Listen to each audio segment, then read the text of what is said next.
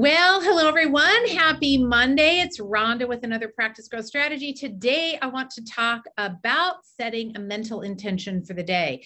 We often just wake up in the morning and we just get on the saddle, get on that horse, and just start riding on through the day without even a thought of what our intention is for the day.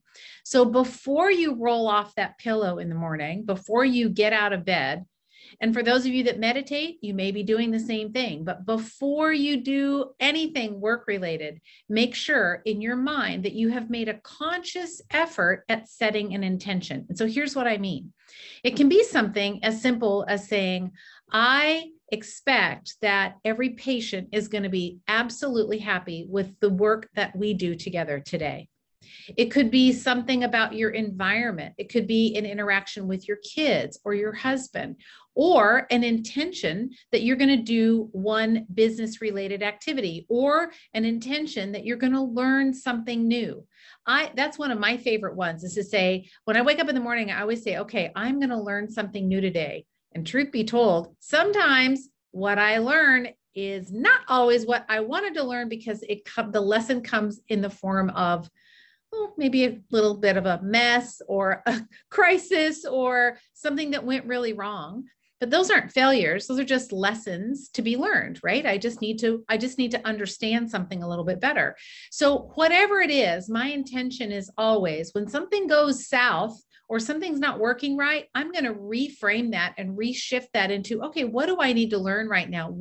How can I change the way that I'm thinking about this? Tomorrow on the Clinical Entrepreneur Podcast, which you've got to listen to, I have a special guest. Her name is Rini Calavari, and she is going to talk about head trash. And that's why I know it is true, head trash. But listen to the podcast, you'll get it.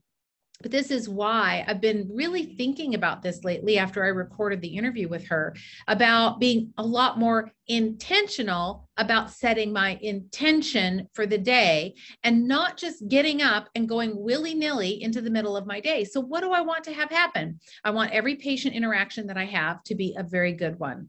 My intention is that I'm going to learn something new today. My intention is that I'm going to have meaningful conversation with my spouse, and we are going to have a great time when we spend together in the evenings.